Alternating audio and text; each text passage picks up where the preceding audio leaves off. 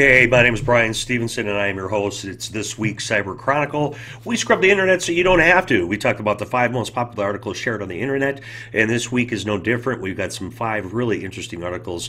We have a CPU flaw from Intel we're going to talk about. We're going to talk about a Georgia governor candidate, Brian Kemp, and what he has stated. We're going to talk about almost all Pakistani banks have been hacked. After last week, we talked about the Pakistani bank that was hacked. And we're going to talk about voting machines in Wisconsin and Kentucky are still using FTP. And the number one article, you're not going to believe this, as U.S. internet traffic has been flowing through China for it looks like a couple, 2.5 years. So you're going to want to stay tuned for that one in particular. So let's get started. Okay, the 5th most shared article of the week comes to our friends from the Hacker News. A new Intel CPU flaw exploits hyper-threading to steal encrypted data. You want to go through this. The new vulnerability is codenamed Port Smash. I wouldn't really come up with these names. It's another dangerous side effect. Vulnerabilities discovered in the last year, including Meltdown and Spectra and TLE Bleed and Foreshadow. I love these names. It's like wrestling teams. It's discovered by some researchers of Tampere University of Technology in Finland and the Technology University of Havana, Cuba, finding some vulnerabilities in hyper-threading. Essentially what it does is it runs alongside if you're running hyper-threading, and you may be able to discover codes, passcodes, crypto codes, and other things at the same time. Read the article. It's a new CVE 5407 if you want more details on it. That was our 5th most popular article shared across the internet last week. Okay, the 4th most shared article of the week is Brian Kemp is weaponizing good cybersecurity as authoritarian ploy against Democrats. This was published by Motherboard Vice.com. So the Secretary of the State, Brian Kemp, is in a gubernatorial race. He said that he is investigating the Democratic Party of Georgia over a failed cyber attack that attempted to breach online voter registration systems. It's pretty notable that this occurs just 2 days before the election. It includes no evidence or details whatsoever besides being responsible for election security. Kemp is also the Republican nominee for governor, so there's a lot of irony, hypocrisy in there. I'm not going to get into this article that much. It's a lot more political than security related, but it was the what do we got here?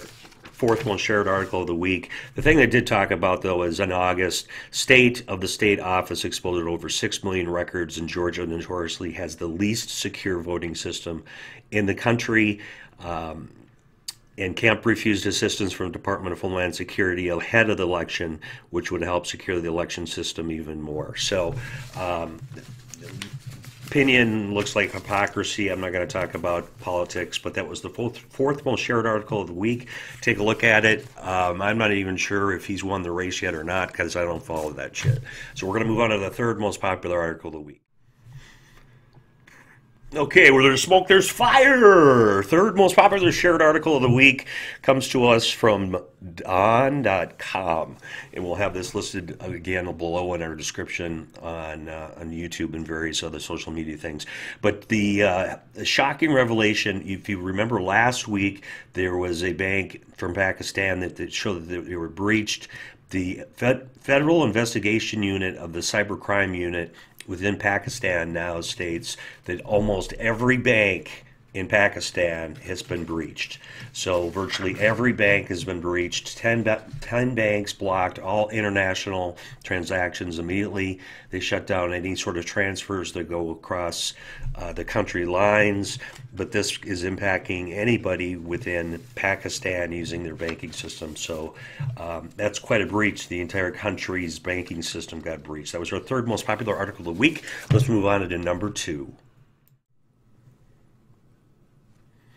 Okay, the 2nd most shared article of the week on cybersecurity last week was from boingboing.net. What a bizarre name for a website. But anyway, voting systems in Wisconsin and Kentucky are running FTP seriously was the title of the article.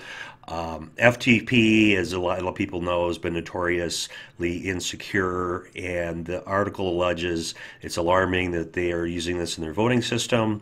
Kentucky's information systems not required a password to access their FTP servers as of late Wednesday when they had this article released, which showed a list of files without passwords. There was nothing breached that was shown to be breached, and a spokesperson for Kentucky State declined to say if FTP server was problematic.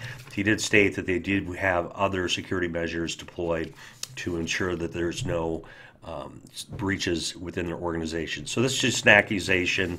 They're finding that Wisconsin and Kentucky still using some relatively old technology. Not a shock, but given our political climate right now, they're throwing everything against the wall. So that was our second most popular article of the week. Okay, before we move to our number one, and stop turning off this video at this point. I know who you are. Watch this entire thing. We'd like to thank our sponsors, Fortinet, FireEye, Komodo, for helping us put this podcast together. Without you, it wouldn't be possible. Let's get on to a quick commercial from Focus Point, our main sponsor. Thanks. Focus Point Technologies is a woman-owned cybersecurity solutions provider. We are headquartered in Minnesota, and we have a unique approach. Our Security Technology Optimization Program, or STOP as we like to call it, takes a look at unused and overlapping functionality in the tool sets that you already own with the goal of lessening the number of vendors in your environment and saving your organization money. Give us a call at 651-330-5521. Okay, the number one most shared article of the week. You're not going to believe this. Strange snafu misroutes domestic U.S. internet traffic through China Telecom. Explain that one to me, Tui. So let's just read this real quick here. It says, China Telecom, a large international communications carrier with close ties to the Chinese government.